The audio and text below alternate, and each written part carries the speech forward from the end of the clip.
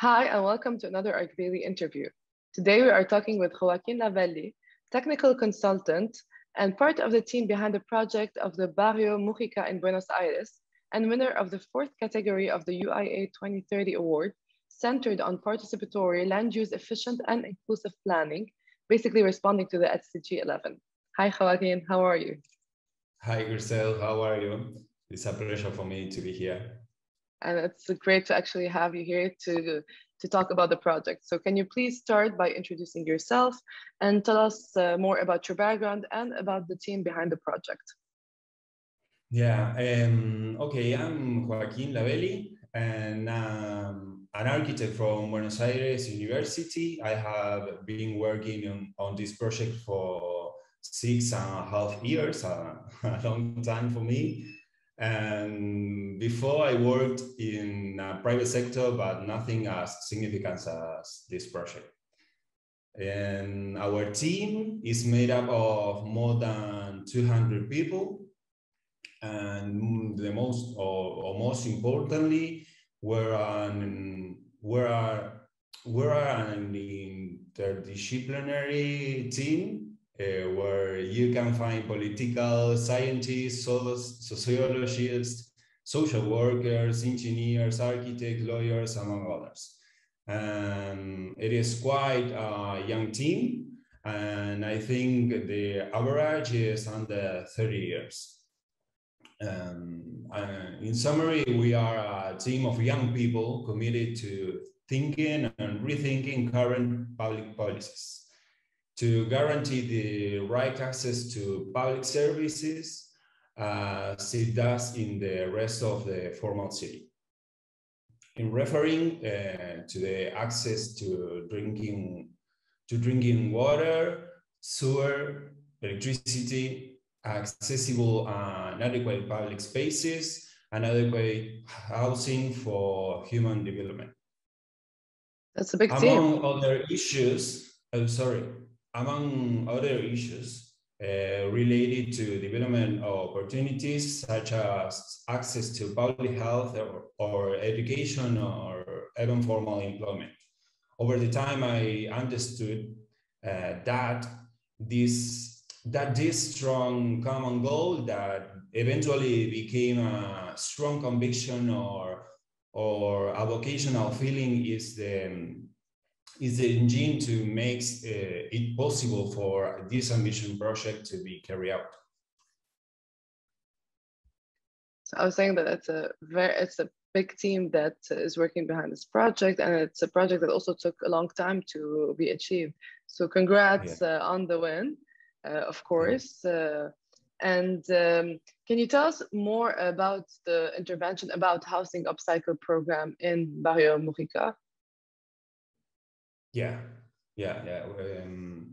We decided to submit the project to this competition in the participatory land use efficient and inclusive planning category, because it summarizes clearly the objective of our project.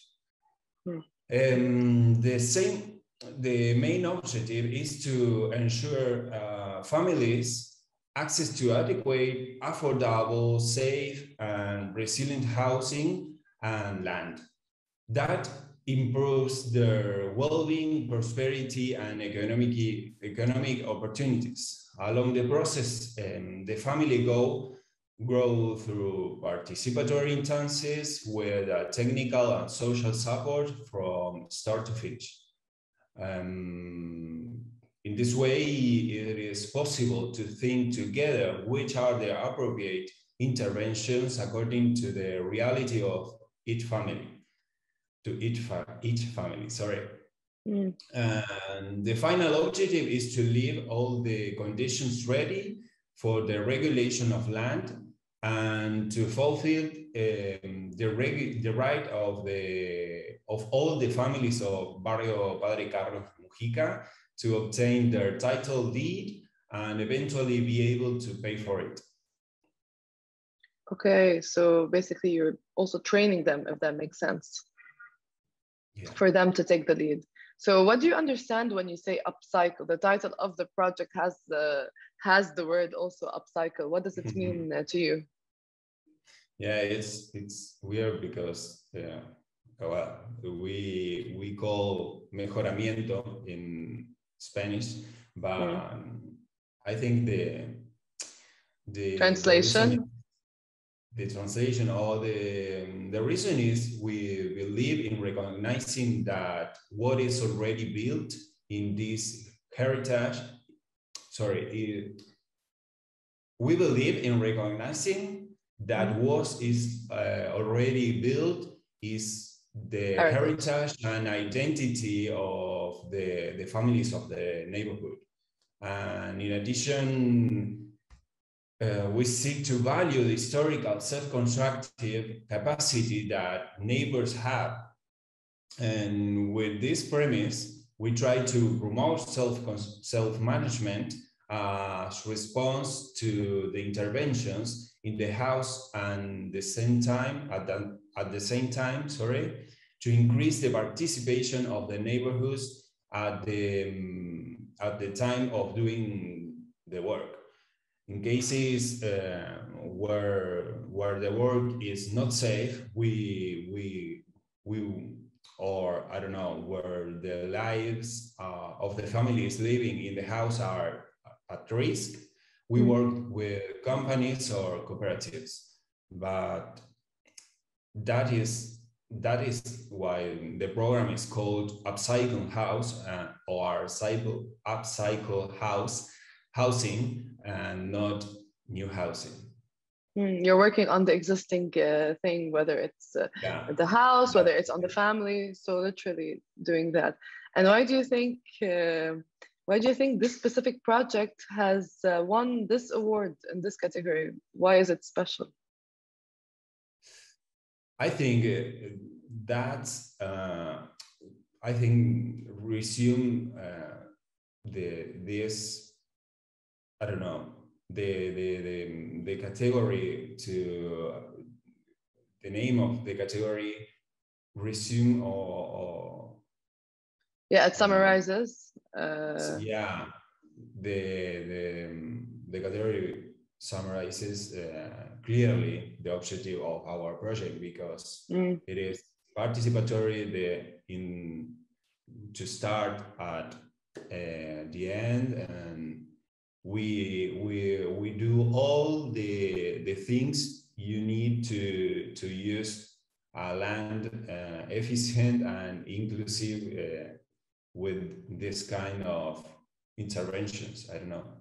Yeah, so the project actually, basically, to repeat what you said, the title of this category summarizes the project, since it works on the basis of this category also, which are also the basis of the project, if that makes sense. So how are you able to make your approach inclusive and to include everyone? Because a big part of this project is related to the community. Yeah, it is important to note that the housing improvement project is part of a much larger social, urban, and economic integration framework, in which all aspects of habitat are improved. For example, the access to public transport, basic water, electricity, sewer services, and also the public equipment such as healthcare centers, schools, nurseries, cultural centers, training, employment centers, and quality public spaces. And all this is linked to the social support about health, education, gender, sports, and culture that the government gives. We understand that by implementing all these public policies, the residents of Barrio Mugica will have the same opportunities and responsibilities as any other citizen of city of Buenos Aires. But all these all this is possible if we work together with the 40,000 neighbors. In the case of housing improvement, families are involved based on the multi-scale participatory approach. We work on in block, plot, and housing scale with different topics in each of them. In the block, we do informative and participatory workshops where we work on diagnosis and validate the macro interventions, for example, opening backyards. In the plot scale, we generate agreements between the families where we make explicit the uses of the spaces. The private, common, and public spaces, public uses, sorry. And in the house scale, we design the project with the family, resulting in the necessary modifications that each family needs in order to fit their dynamics and the future perspective of their houses, I don't know. And finally, the interventions carried out involve some component of self-management. When the house is in good condition, the family can carry out the intervention, and they either work inside the house or work the integral improvement. And this allows the neighbor to be part of the decisions and give their personal touch. Self-managed interventions have been very successful too in terms of satisfaction and ownership of the improvements. So basically you have different types of interventions, and it's not always just in the beginning where people are implicated, but also in the process and the decision making in the final outcome. So different scales also, not just of intervention, but also of public participation, if we can say. So after the Barrio Mugica, what other projects are you working on and where you're implementing the same type of approach? The integration project of neighborhood is regulated by 2 laws. That is very important. And limits the housing improvement program only to this Barrio Padre Carlos Mujica, to the Barrio Padre Carlos Mujica. And however, it should be noted that at the same time, very interesting and similar integration projects are being carried out in other informal settlements in Buenos Aires, such as Barrio Fraga, Rodrigo Bueno, and Villa 20, among others. The Ministry of Human Development of the City of Buenos Aires is in charge of all of these projects. Okay.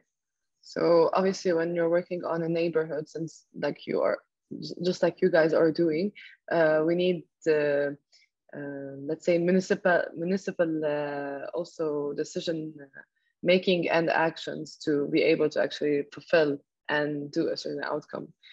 Finally, why do you think it's important for architects to engage with the sustainable development goals? And in your case here, it's like responding to the SDG 11. Yeah. For this answer, I need to bring some data to the conversation, because I think it's important. And the cities occupy only 2% of the Earth's surface, but more than half of the world's population lives there. They also consume 75% of the total energy and are responsible for 60% of greenhouse gas emissions and global waste production.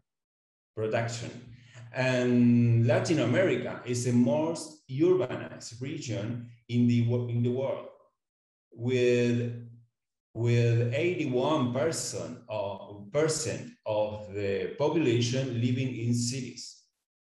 They have a higher percentage than any other region. 35% of the population live in cities of 1 million or more inhabitants. And there are 6 mega cities with more than 10 million inhabitants, such as Sao Paulo, Ciudad de México, Buenos Aires, Rio de Janeiro, Bogotá, y Lima. Sorry. Lack of access to urbanized land and accelerated urban growth without sustainable planning are challenges our Latin American cities are facing. Its consequences included environmental and territorial imbalances motivated by the impulse of urban expansion and the operation of unregulated markets, territorial inequality, and social segregation. There is a phrase that repeated a lot in this area. The Sustainable Development Goals will either be achieved in the cities or they won't be achieved. It's necessary to understand that architects and urban planners are one of the key actors in these issues, and that we need to commit ourselves to the new ways of doing politics. In this way, we'll be able to respond to the different challenges at the local level to achieve a highly sustainable, inclusive, resilient, and safe world for all, as mentioned in the new urban agenda and the 2030 agenda. That's it for me. Thank you, Joaquin. Thanks for sharing all these insights and all these information. Do you want to add anything else before we finish this conversation? Thank you, and sorry for my English. You have a pretty good English. You don't have to worry about it. And the project anyway speaks for itself also. Congrats once more for your achievement, and good luck for other achievements also. Thank you. It's an honor for us to be featured in ArchDaily. We are very proud of the project, and it's really nice to have recognizing for it.